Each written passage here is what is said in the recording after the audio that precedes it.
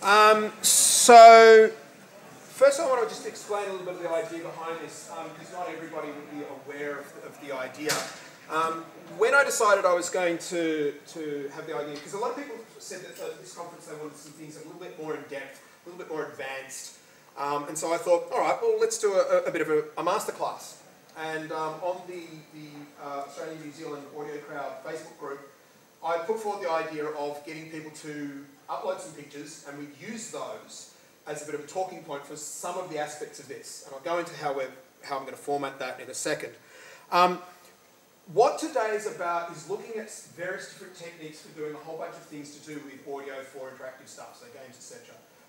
The most important part about this is that you guys get something out of it. So this is why I'm going to be sort of saying, hey, what should we do with this thing and which direction we want to go in? But more importantly, if at any point in time, if anybody has a question, don't hang on to it. Like literally, just scream out, hey, me, I've got a question.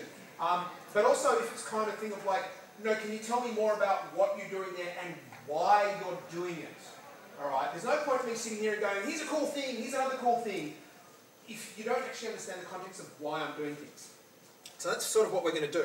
I want to start by actually thanking all the other speakers today. So Sally and Kevin and Jared, because they've actually done a really, really good job of prepping everything. We've kind of sort of built up through all these interesting layers to where we are here. The other thing which I'm really, really happy about is that I think, and correct me if I'm wrong, but I think this is the first year that we've actually had a full audio stream or audio track. And in the past, people have gone, oh, well, yeah, you know, audio track. No, nobody's really interested. This room's been pretty much full all day. So there is obviously enough interest to warrant having, you know, I mean, you know, this is the fourth session today and they've all been about audio and we've got people here who are interested. So that is also very, very good. So the scheduling app thing that's on the website is down today, I think, but the organizers are collecting feedback about the session, so if you want to see more audio stuff, you should probably put the smiley face on all of our sessions today. Or at least just feedback saying, hey, it was great having some audio sessions. Whether you like the particular audio sessions or not, at least say to them, we liked that there were audio sessions, can we have more of that? That's the way that this sort of stuff builds up, okay? One other thing before I start, this lectern has a drinks holder. That is so cool. I don't need it, but it's got a slot-out drinks holder. Wow. All right. Okay, so a few of you may not know, there's a name up on the thing. It's kind of like, who the heck am I? Why would you come along and care about what I have to say about anything to do with anything, let alone audio? My name is Shutze. I have been working in game audio for close to 20 years. I was a professional musician for 10 years before that. Yeah, I'm old. I was the entire audio department at a studio in Australia for about 8 years. It was the THQ Blue Tongue studio. More recently, I spent 18 months working for Magic Leap in Florida doing R&D into spatial audio. I've been working for the last year for the Facebook spatial audio team. I've been working for Zero Latency VR. Locally, I've been working on the VR Regatta. I did all the sound for the VR Regatta game recently. I have just finished writing a book on audio for the new reality, so VR, AR, MR 360. That comes out January, February next year. I did all of the sound and music for Yonder the Cloudcatcher Chronicles. I did all the sound for Mellow, blah, blah, blah. I've done some games. So I am, however, really I'm kind of jack of all trades. So 15, 16 years ago, I wrote fully orchestral score for Jurassic Park, and that was recorded with Melbourne Symphony Orchestra, and that was the first fully orchestral game produced in Australia. At the moment, I'm doing spatial audio. I've also, as part of my company Sound Librarian, I've created commercial sound effects libraries specifically for interactive stuff, but for film and television stuff. And those libraries are used by Skywalker Sound, EA, Activision, Disney, Warner Brothers. Why I put this little bit in is because for a lot of you who are thinking about a career, I've also taught at RMIT and VCA and stuff like that. This is actually all relevant because how you make a career in audio is by doing all of these different things. I think one of the reasons why I've managed to actually survive is because it's kind of like, oh, all right, well, there's no composing work at the moment, I'll go off and do that. I spent 3 years living in Japan. 2 of those years I was sort of doing my own stuff, and for 1 year I was in Tokyo working for an anime studio, setting up their audio department. And again, if somebody comes up to you and it's even vaguely audio related and say, hi, can you kind of do this? The answer is yes. If you don't know how to do it, you work out how to do it, but the answer is always yes. All right, so I've been submitted a whole bunch of images this morning on the Facebook group. We're going to go through all of them, and then I'm going to get you guys to choose which one we want to use. However, I am going to make a comment on this one first, because this was the first one that was put up, so I'm going to congratulate the person who reacted that quickly. I think it was Dimitri. Yes, it was Dimitri. And also because I immediately noticed that that was John Constantine, and I really like John Constantine. Now, and this is also important, because the way we're going to do this is look at an image and sort of go, well, what would we do? How do we approach this? And then I'll actually get into doing some actual sound design, and I'll even show how to implement things in wires, etc. All right, but we can steer this where you want to go.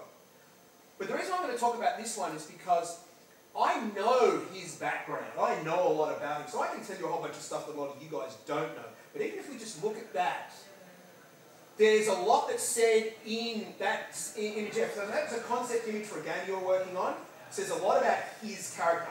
We probably assume it's going to be one of the leading characters because, you know, there's a lot of detail put into it. There's a lot in that image about how he's dressed. His shirt is untucked. The jacket looks sort of old and tatty. He's smoking. He's sort of slouching. But what's kind of more significant is the hand that's coming off to the edge, which is definitely a sort of a pallid-looking colour and has most clearly got claws. I need to what? Oh, right. See, the other day they gave me a walkabout thing. Obviously cut the cost for today. So essentially what we've got here is John Constantine is actually a modern, everyday, basically wizard, magic user or whatever, and most of the demons of hell want his soul, and he is an unpleasant person to be around. He's not actively trying to hurt people, but pretty much anybody who comes into contact with him tends to die, usually because the demons are trying to get him. So from the point of view of if we were going to deal with this from a sound point of view and what we were going to think about, it's like, well, are we thinking about it just as a dude in a jacket who smokes, or would we be approaching it from the point of view of the ramifications of who and what he is? So the fact that almost everywhere he goes, there's something magical about him, there's something demonic following him, giant claws, etc. Would we be thinking about it from like, one of those old classical, non-smoking adverts of, we're going to do the sound of the breath every time he inhales and what the sound of the smoke going into his lungs is, because one of the other things you find about John Constantine is his entire body is riddled with cancer, and he's going to die. And there's a very, very interesting way that he gets rid of the cancer, which I won't spoil for anybody who doesn't know the story. But the point here is that what might seem on the surface to be just a picture of a dude smoking can have so much more going on. So whilst me showing you some cool techniques and some cool implementation and all that sort of stuff might be valid to how we do our job, contextually, how we approach things and how we think about things, how we analyse things, how we get ourselves in the right mindset is really, really important as well.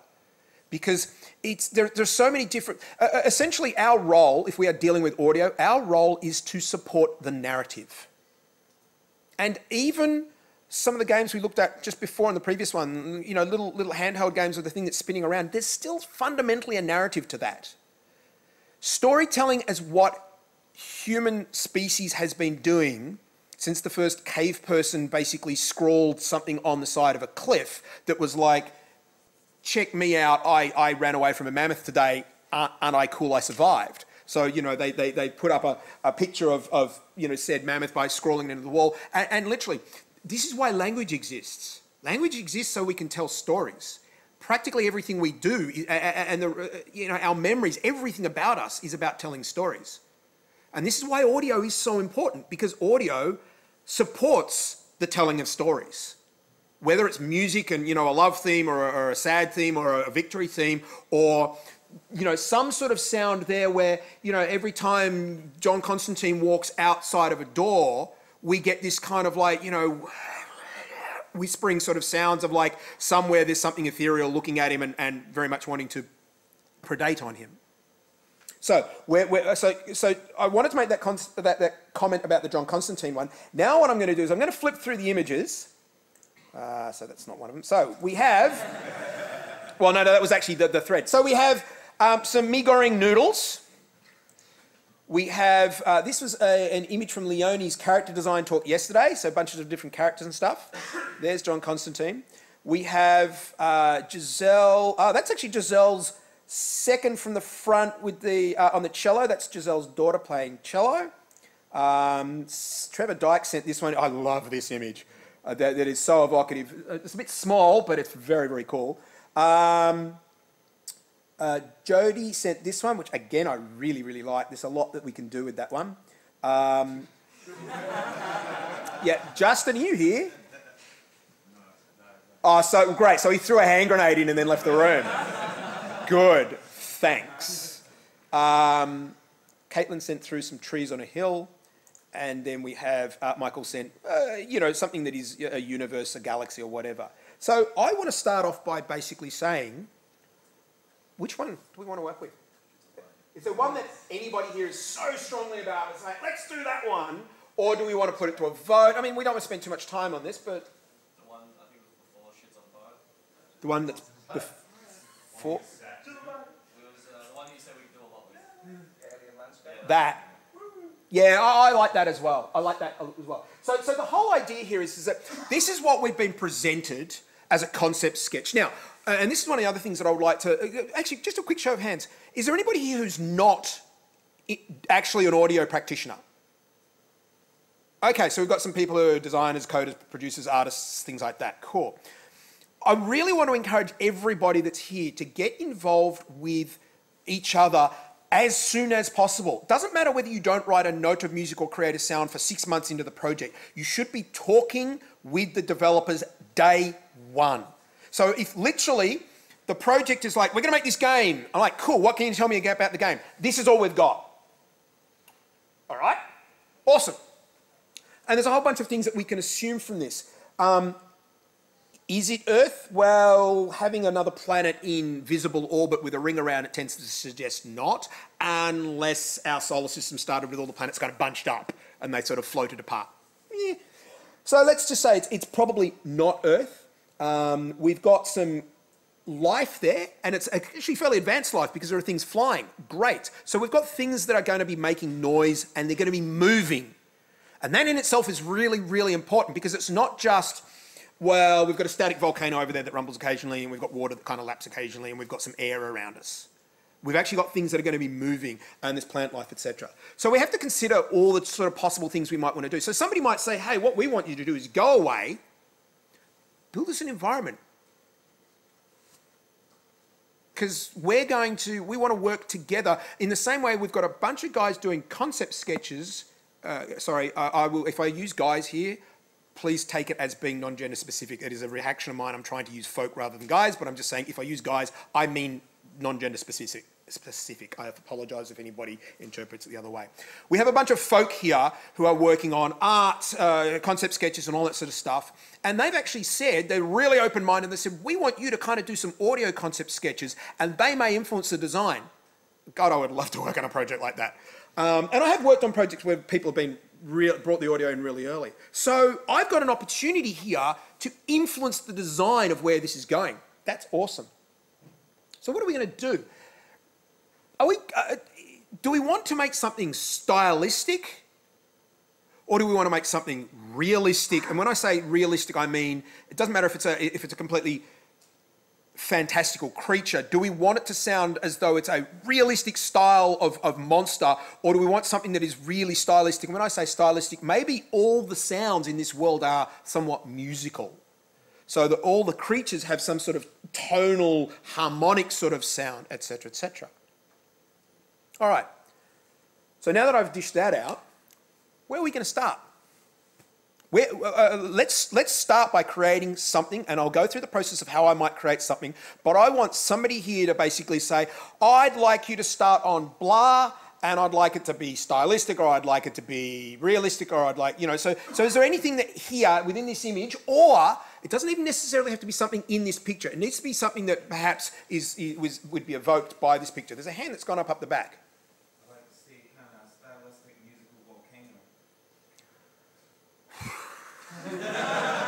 Thank you everybody for coming. And all right, cool. I'll get a couple of other suggestions, but we'll tackle that. John, what did you want to say? Yeah, I was going to say maybe dissonance, like order versus chaos, because you've got the red and the blues there. They're very different. Apparently that just means it's a film trailer poster. I learnt this from the latest Blade Runner. All trailer posters are basically blue and orange. All right, but okay, so that doesn't discount yours, and in fact we can bring that into yours. The volcano, consonant and dissonant, that's a good one to add. Sal? I like starting with ambiences, so building a world, the sound of the world. I always start with ambiences, but that still doesn't discount the volcano, and I'm still sticking with that, but we're bringing this all together. Yes? Going off that, I was going to say like scope or depth or scale, like because there's foreground and background, maybe it might be nice to actually create sort of depth first. Good point, and I'm going to expand on that. I just want to hear that last comment, and then I'm going to move on. I'd rather like to see a stylistic ambience versus a realistic sound effects. Okay, cool. So what I'm going to do, we'll pause there for a second. Now, so here's the thing. I'm going to use an example of, and I talked about this the other day, so in Yonder, the Cloudcatcher Chronicles, which I did recently on PlayStation 4, there's a whole bunch of things I got the opportunity to play around with there, and I actually think, let's see if we can do that with this volcano, because this is playing on your idea, and in fact, all of these ideas. One of the things when I started working on Yonder was, it's on an island. All right, great, well, I need to sound for the ocean. Oceans have a level of detail. I'm not talking visually, I'm talking from a sonic point of view, and a lot of games have level of detail visually. There's no reason why games shouldn't have a level of detail sonically. So what I did with the oceans in Yonder is there's actually 3 and a bit layers, we'll say 3 layers, but you only ever get 2 of the layers playing at any one time. So when you get within certain distance of the ocean, when you get within audible distance of the ocean, you start to hear that low distant rumble. Now everything I'm about to say applies to the volcano. From a distance you get that low distant rumble of the waves. As you get to a certain point, in a lot of cases in the game it works quite nicely, it's kind of where you breach a hill and you can see the ocean. At that point in time, you're close enough, and what starts to happen is the actual sound of the waves, that higher frequency sound of the waves starts to actually come in. As you walk across the beach to get to the actual waterfront, the rumble goes away, because by this stage, you're not really getting the rumble anymore. It's more really the sounds of the waves. And the sound of the waves kind of it sort of peaks a little bit, and then it starts to actually go down, because as you get right up to the shoreline, what you're getting is the sploosh, sploosh around your feet. The waves are still audible, but I tone them down because the assumption I'm making is what you're hearing now is the waves that are kind of that way and that way 100 meters, but what's at your feet is this sort of thing. So there are multiple layers there. So with our volcano, we can do this ambience, we can do this sort of thing of level of detail, if we can have the volcano at a great distance away, and it is maybe just a rumble. So, all right. Now, some of you might notice that this piece of software looks a bit old and clunky. This piece of software is, well, I'm actually going to call it by its real name, which is Cool Edit Pro. This is basically after Adobe bought it out, and this is Adobe Audition 1.5. This is close to 20 years old, and there's a reason why I still use it, because after Adobe bought it, they screwed it up. They did a really clever thing like, oh, we're going to change the entire interface, so all of these icons that you know backwards and can use in your sleep, we're going to change all of those visually just because reasons. Now, interestingly, now I do use quite a few, like I use some bleeding edge products. I mean, I'm using Nuendo 7/Nuendo 8. I use Contact and a whole bunch of Spitfire libraries for music, using Wise, F-Models, all this sort of stuff. But for sound editing, I don't use Pro Tools. I don't like Pro Tools. I use a 20-year-old piece of program because it does what I need it to do and it's stable. Having said that, it'll probably crash on me now. All right, so let's do this. Let's go noise. Let's go, yeah, that'll do. Probably only need 5 seconds worth. There we go. I like noise. Bit loud. Go into here, pitch ratio, do that. It's still way too high. You have to crank it down a few times. There are other ways of doing this. This is just a quick way to do it. So I've just grabbed some noise. Oh, hang on. Sorry. This is a new install, which means what it did is redo. Thank you. Yeah, sorry, resample. Always one little tick box you got to tick, and that's better. So I've just generated some noise, and now I'm literally just cranking it down a long way. This is a Microsoft Surface, so it's not bleedingly fast as far as a computer is concerned, but it gets the job done.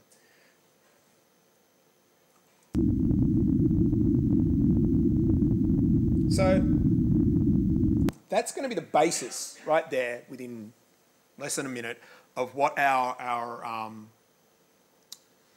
volcano might be like from a distance. And that's really bog simple. I'd probably grab something like in fact, let's just do that. Let's just do it. Hang on for a second. What on earth is that?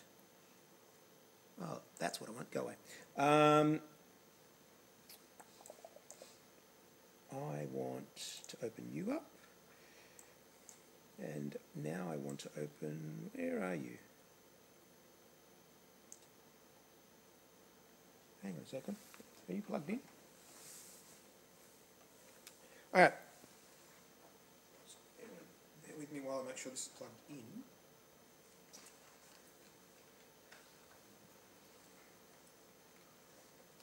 What I've got here on a little drive is something that I carry with me, frankly, everywhere pretty much, like if I'm travelling or whatever from a work point of view.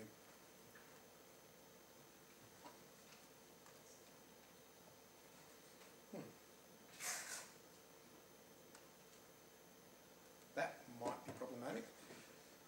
It's something that I have been carrying with me everywhere.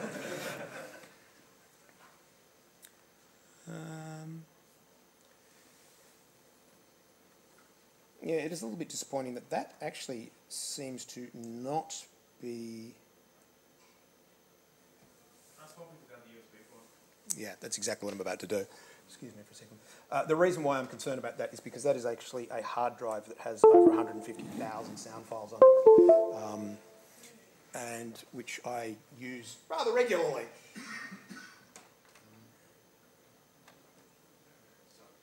There's a light on. There we go. All right.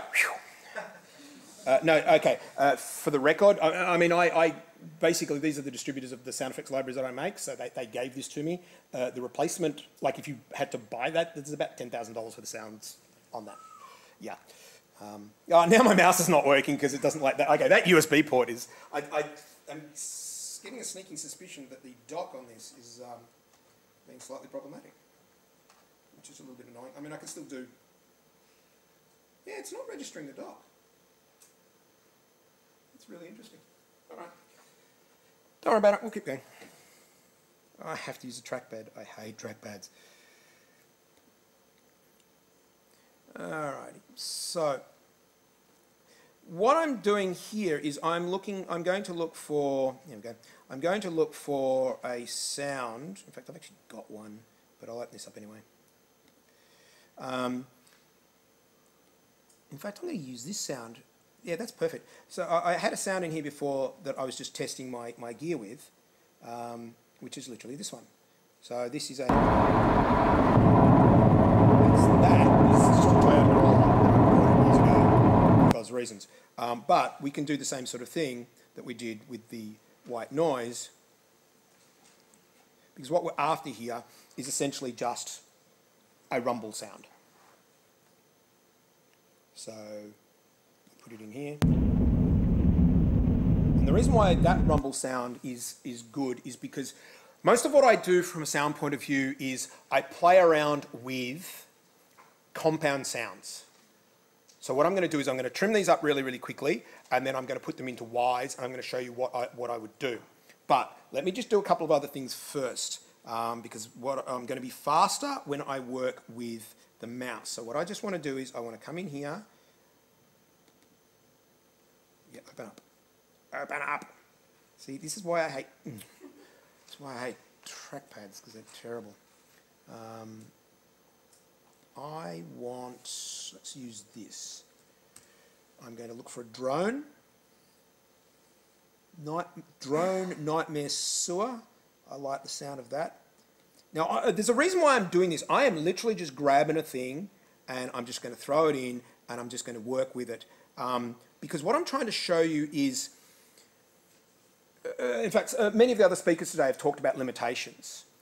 I do spend quite a lot of time going through sound libraries and choosing what I feel is the right thing. But you know what? Quite often, you can get some really, really good results just working with what you have available. And I actually did this quite a few years ago. I was asked to give a guest lecture out at AFTRA's. Yeah, that'll work. And I basically said, all right, well, okay, let's do some sound design. I'll make some sounds in here with only the sounds that I have available for me in this room right now. I had a portable recording device, and literally I was in a standard, quiet lecture theatre, and everybody's like, "There's no sounds in here." I went, "Yes, there are." And they sort of said, "All right, okay, fine, make a giant robot." I went, "Great, not a problem." Got my sound recorder, climbed up on the desk to the clock that was on the wall, and held it right up close against the clock. Got some click, tick-tock, tick-tock, tick-tock, put it in here, cranked it down about 4 octaves, and it was just ka-clonk, ka-clonk, ka-clonk. And they're all kind of like, "Oh, okay." And the point about this is that don't sit there going, "Oh, I need the latest sample library, and I need the this, and I need the that." It's like, no, go and record your cat. And in fact, I'm going to show you a cat in a little bit. Cats are awesome. Okay, so we can use that as well. One other thing I'm going to get is a cat. And then I'm going to unplug this drive. And so with a handful of sounds, we're going to do our... Oh, no, actually, there was one other. I'll do the cat first.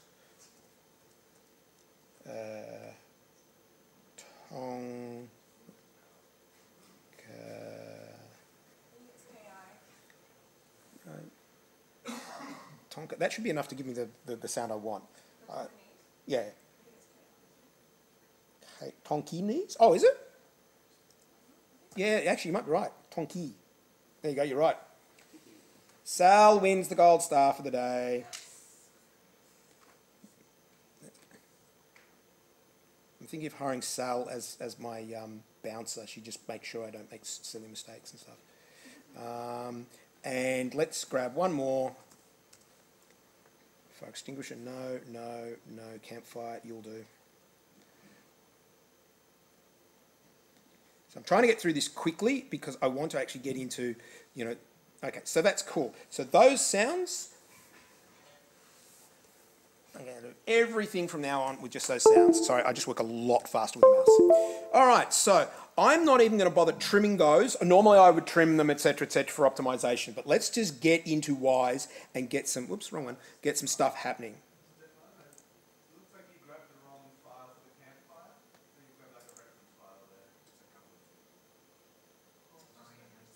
No, it is too. Oh, well, too late. I'll just have to see what I can do. Alrighty, so I'm going to go here and I'm going to go this one. I'm going to go cat. That'll do. I actually should have my other... Okay, on this screen here, the typing is about that big and I've got not a good set of glasses with me. So basically between my bad typing and everything else, if you're more worried about me typing badly, then so bad. Drone.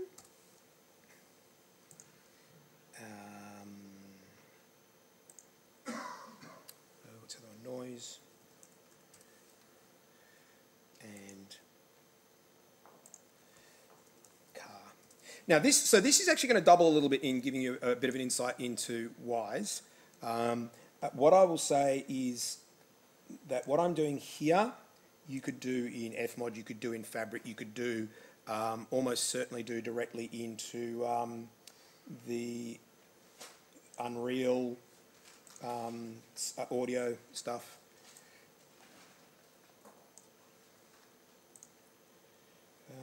All right, that'll do. All right, so bring up the full thing. So what we've got here is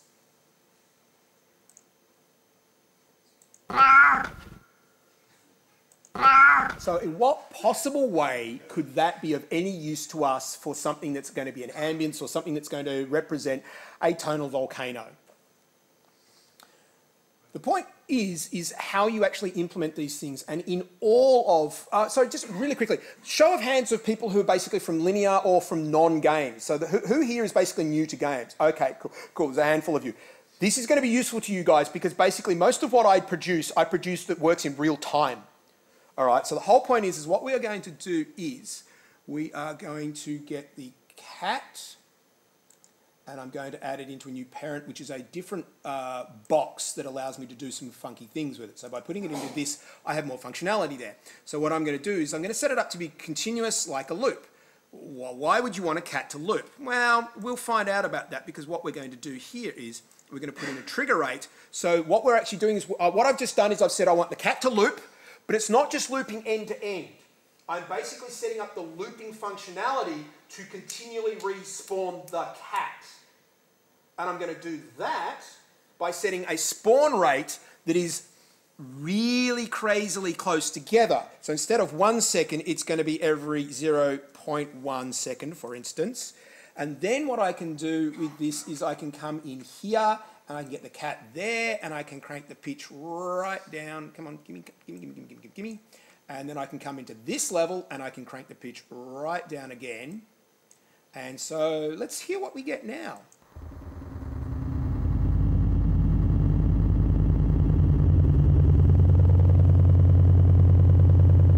Maybe we cranked the pitch a little bit too far. Maybe we should bring the volume down.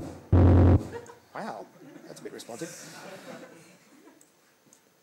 Okay, that seems to be giving me all or nothing. Like literally, I click that and it's like, yeah, I know, it's just weird. You shouldn't do that. I've never had it do that before. Why is this so great? Why is it so what? Why is this so great? Grey or great? Okay, so this is Wise. For those of you who do not know, this is actually a very, very powerful piece of audio software. It looks like a piece of accounting software. It is really unintuitive. I hate the way it looks, but it is incredibly powerful.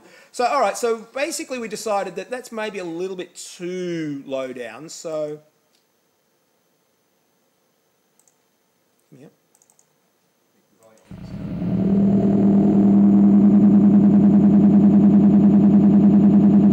So what it's doing is it's spawning so many times, but what it is in a lot of ways, there's a tonal element to that, because being an animal's voice, it has a pitch in the same way ours does. So from the point of view of, as we get closer to it, this could be one of the underlying layers that we're using within our volcano. So, all right, so let's continue to play the game. Let's basically get this and throw it into a parent, which is going to be a blend container. And in this blend container, so we've got that one there, and now we can throw in the car. We will copy that and we will paste it into there. And so now what will happen in here is it will actually play the car layer as well. But if we get the car layer and we drop the pitch of the car layer down, and then we get our random container with our cat in it, we bring it down. Why is it? I don't know why it's doing that. That's terrible. -15. And where are we now with our blend container?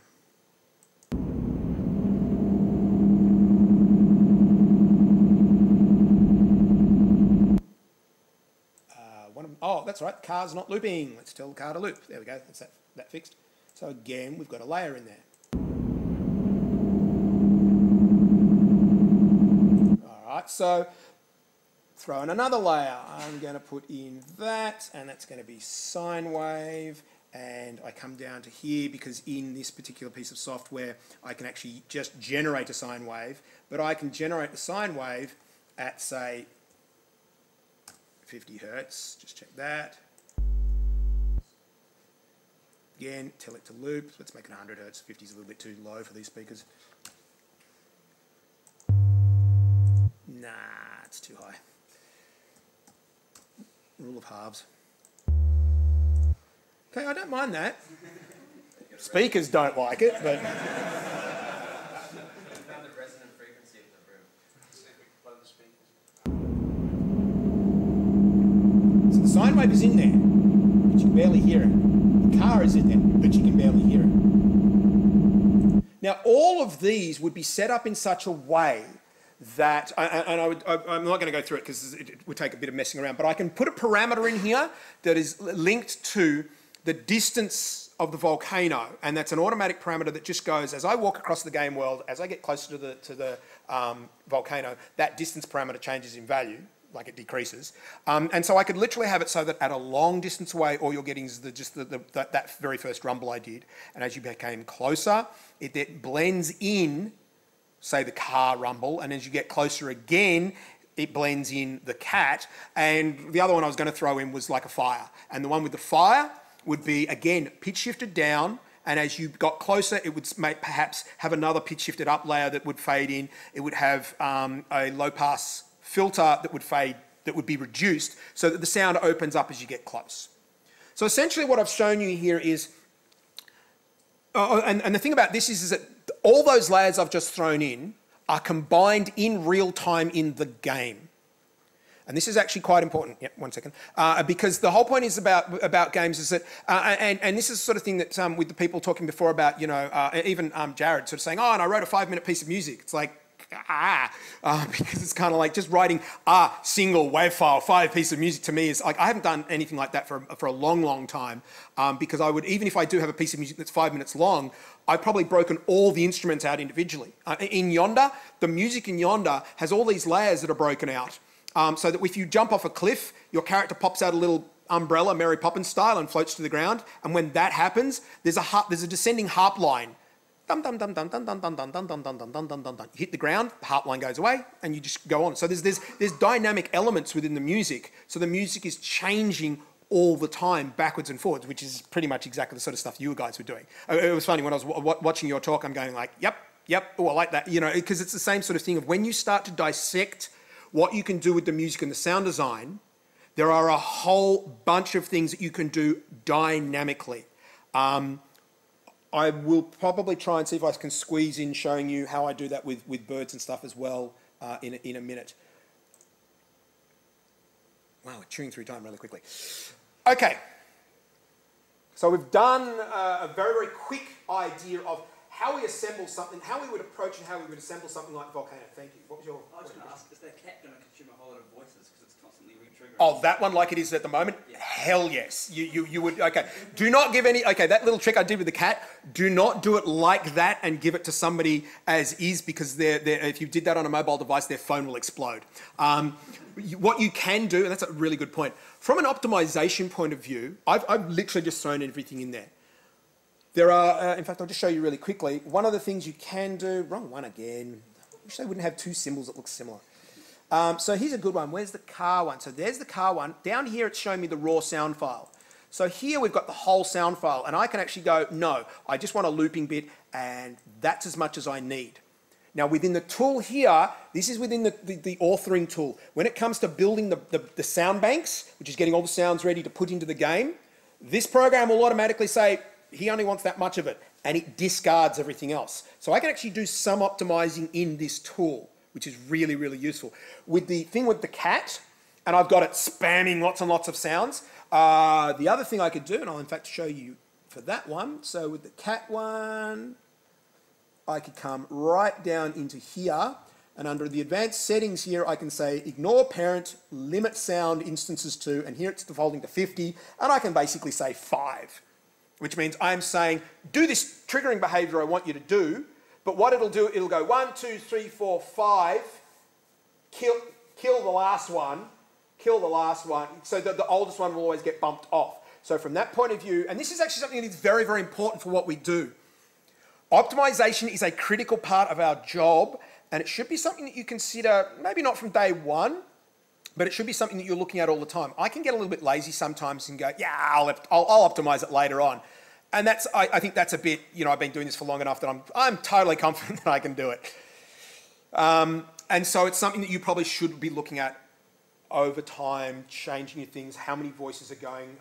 If you've got like a herd of llamas going past, you can set it up so there's only X number of voices, but you can also set it up so that the further away they are, the more chances those ones have got of being culled, sort of from a priority point of view. So that means that we can get the crowd effect without using 4,000 channels and thus exploding your project. Very good point. Thank you for raising that. All right. I want to move on because I want to sort of get through some other techniques as well, and I'm hoping that we can sort of... So essentially, even though we haven't made the perfect example of a harmonic volcano, you can see the approach to it from the point of view of I find something that is tonal, I would go through, I would search for something that really worked in the same way. And in fact, if we wanted to, with that image we had, I could possibly put an underlining tone behind every sort of ambient thing. The wind has a certain tone, and the volcano has a certain tone, and even the waves have a certain tone. And if I was really, really clever, I could tune all those so that they are basically the entire world ambience in this particular scene is in D flat major. When you go to the desert, everything changes to A sharp major or whatever. And so you could basically have your birds and your tree are all tuned, because the piece of music that you have is supposed to lock in and make everything's supposed to sound nice. And we know that dissonance is where things start to sound a little bit unsettled. So if you've got a bird sound you've just thrown in that happens to be like a semitone above the main melody of your piece, it's just going to be like, no, something's wrong. And quite often it's hard for non-audio people to know what's wrong. They'll just be like, no, I'm not feeling comfortable here. I'm not feeling settled here. And you could go through and go, oh, that would be why. Because all those birds seem to be like, playing sort of roughly in this scale and in this key, and all the sounds that I've put in the music is a completely different key, and it's one that just kind of clashes a little bit. So again, these are things that it's our job to sort of pick up on those things.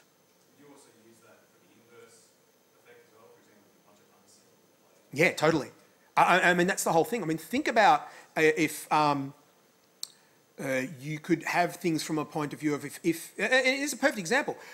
You've got a car chase, and as the bad guy's car gets closer to you, it's got an underlying... both cars have got an underlying tone, like a pitch, and the bad guy's one is a semitone different to yours. As it gets closer, that pitch comes closer, and it's just like, get away from me. So there's all sorts of tricks and techniques you could do like that for exactly that kind of thing of playing off against each other. And tonal stuff, and this is really important, tonal stuff doesn't have to be overt. There was a thing I was working on years ago where it was a pitch video. And at one point there's this bit that happened as a kind of a whooshy, dangerous sound. And the guy who was the producer said, not quite comfortable with that. And I'm like, what's the problem? And he said, and this is also interesting to Jared's talk, he was saying, I don't have all the musical or sound terminology to explain what the problem is. And I said, that doesn't matter. Throw adjectives at me, anything. And he said, it's got to be dangerous. It's got to be threatening. It's got to be like sort of a clashing, buzzy sound. I went, right, thank you. And I grabbed hold of buzzy, and I went into that drive to a recording that I did in a small country town in Japan of a sawmill with a giant buzzsaw. And I pulled out that giant buzzsaw and I put it into the mix of everything else was going on. And then I cranked it down and down and down. So this is where everything was audible. And I cranked it down and down and down and down and down. So you couldn't hear the buzzsaw anymore, but it was there as a presence. Now I've never tested this out, but I've heard of Hollywood sound designers that when they're wanting to make monster sounds and stuff like that, they get the recording of a baby crying because it really distresses human beings, and they'll either just mix it in really low, but the frequencies are there and our brains can pick them up, or they'll pitch shift it down and it's still something that's kind of, yeah. Yeah, there's all sorts of things about various different frequencies can be basically quite unsettling. There is also apparently a large tiger actually has elements of its growl that are sub-frequencies that will paralyze their prey momentarily. Like it literally is only for like a split second because it's just like big animal, very, very powerful sound waves at that particular frequency. But for a tiger, all it needs to be is a split second, and the rabbit's like, eh! And the tiger's like, thank you, chomp. So these are the things. And keep in mind that our sense of hearing is our critical danger sense. All right? Sal touched on this, is that our sense of hearing is, we process our sense of hearing faster than our visuals. It's the only sense that still works when we're asleep because our eyes are closed, our sense of smell switches off. That's why we have smoke alarms. If you hear a really loud car horn behind you, you don't go, oh, I wonder what that is. You jump out of the way. So this can be used in what we do. Okay, we can use these tools to our advantage. Wow, we out of time already? Got to make one volcano sound. That's terrible. All right. So we can't really jump into making anything else, but in all the time we have left, does anybody have any questions from the point of view of how I'd approach things, how I'd implement things and stuff like that? It is quite difficult. I mean, some of the masterclasses I've seen done can last for hours for just this reason. So I want to know if there's things that people would like me to touch on that I haven't. Yes? Working with spatial audio, how would you go about implementing working sound around objects? Like if there's a giant brick wall in the center of a room with a space around the side, would that be implemented more in Engine, or would you be implementing that more in Project Localize? All right, very good question. I'm going to preface it by saying now what I'm doing, since the last few projects I've worked on, I'm now building all the sound for all the projects I'm working on as if they were spatial VR things. And the reason why is because that's what I did with Yonder, and the sound is so much better in the environment because I designed it as though you were walking amongst the trees with a VR headset on. So every single tree is an emitter with birds in it and insects in it. There's 40 different species of birds that have a migratory pattern, but it's done in such a way that if you were listening to it through VR, it would work really, really well. And surprise, surprise, it enhances the entire audio experience. So there's that. So if we had the ability to have occlusion and obstruction, as Sal mentioned, I'd switch that on. If it's in Unreal or Steam Audio or whatever, I'd do that. If I didn't, I'd cheat. And what I mean by cheating is that, let's just say there's a wall there and there's two doorways on either side. And let's just say the room on the other side is one big room. So there's two ways, it's kind of like a circle I can go around. And inside there's something, it doesn't matter what it is, whether it's a dragon or a robot or a bunch of people at a party. And there's some sound there that I want to be able to hear, but I want it to be not completely obstructed. It's not coming through closed doors, it's coming through open archways. Closed doors, it's the same approach for closed doors. You'll understand when I get to it. What I would actually do is I would basically go, as soon as I get to this point in the corridor walking up, that sound fades up. And that sound is the sound from that room, but it's muffled because it's coming around the walls, etc. So I would use like a low-pass filter. It's muffled, it's a little bit quiet, etc., right? Now, I don't have all the fancy calculations for obstruction, so literally what I do is, so I get to that point and that sound starts to get louder as I move up.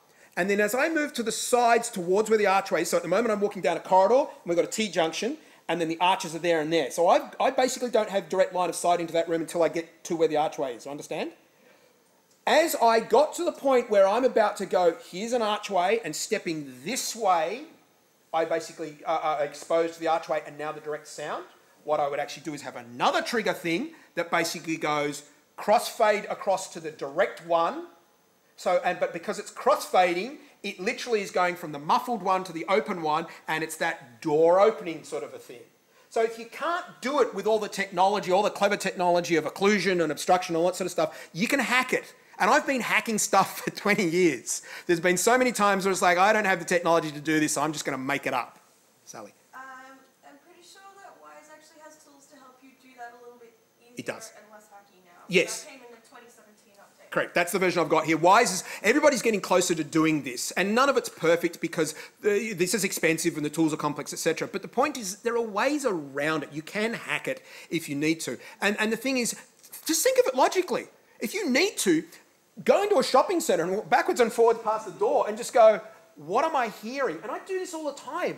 I listen to yes, I do crazy things out in the open.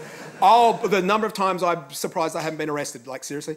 I do this sort of stuff all the time. I basically go somewhere and I was like, what am I hearing? What's going on here? In fact, I worked on that VR regatta game and I'd finished, I'd done it all. And then Facebook wanted me to go up to Sydney to do a presentation up there.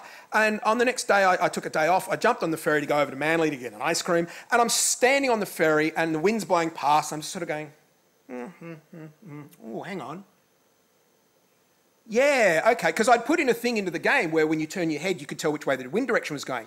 But I hadn't accounted for when your head is directly into the wind and the wind is blowing past your ears, there's actually a little bit of high frequency, like, shudder past there. And so I contacted the guy and I sort of said, I can make it better.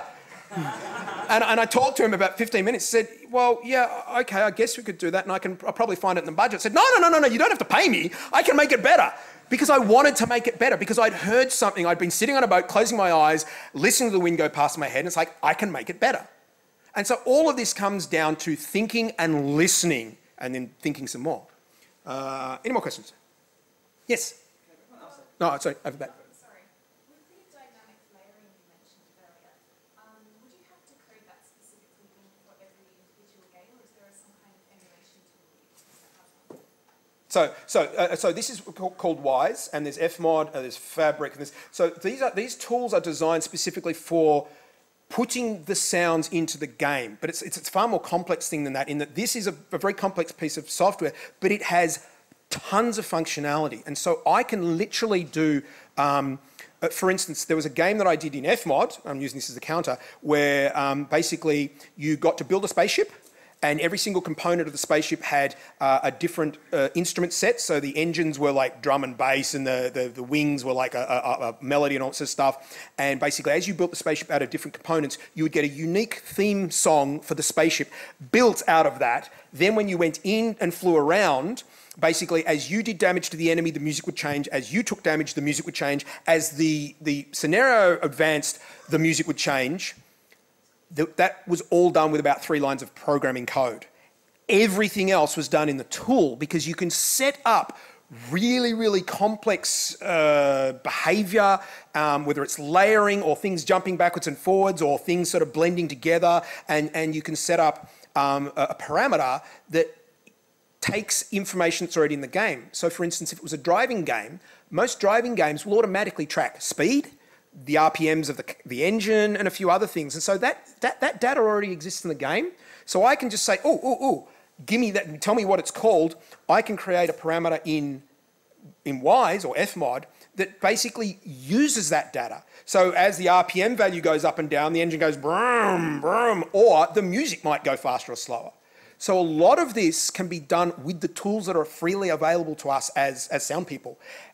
Now, it is more complex for us to do this, and it does take more time, but it gives us 90% of the control. Whereas in the past, you'd write a piece of music and make a couple of sound files, give them to a programmer, go away and pray. And I'm agnostic, so you can understand how uncomfortable that was for me. I'm like, oh Lord, please don't let the programmers break it. So yeah, there are really, really cool and complex things you can do. And if you look into some of the tutorials online for interactive audio, there's constantly people making really, really amazing stuff. And it's because these tools have been made to allow us to. Over the back. Can you enter into this world without knowing code, without knowing what Python is? I don't know how to code.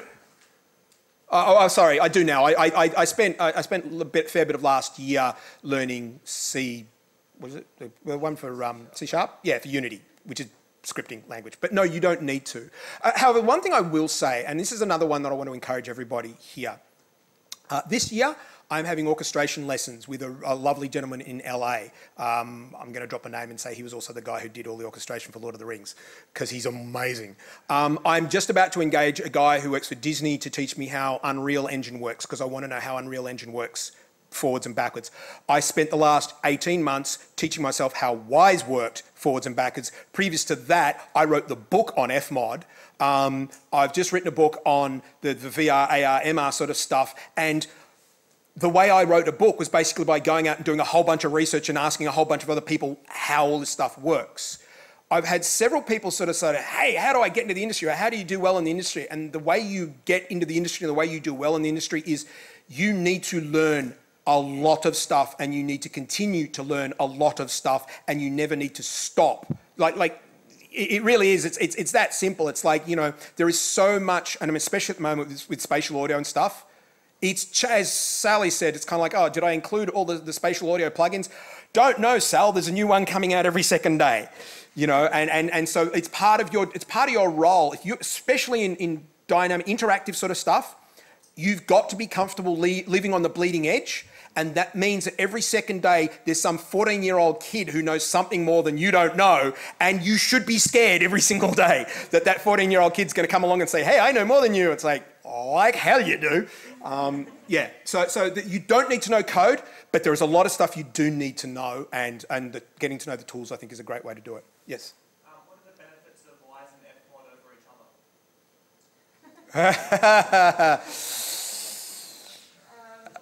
Google it. Yeah, Google it. It's a really deep conversation. That is a very deep conversation. We don't have the time. I would say, depending on what you're doing, so Wise, Fmod, if you're doing stuff just in Unity, there's also Fabric. And if you're doing stuff in Unreal, the Unreal's audio tool is really powerful. Somebody was telling me the other day that, in fact, there's a video, look it up if you're interested. I've got to watch it. They sat down, two of the coders from Unreal, the audio guys, sat down and demonstrated that everything that you can do in Max MSP, you can now do directly in the Unreal Engine. You can build your own synthesizer, well, to a point, but pretty much they're building their own synthesizers in Unreal, and it's directly in the engine doing what the engine does. That's pretty cool. But you also built a synthesizer in Fmod.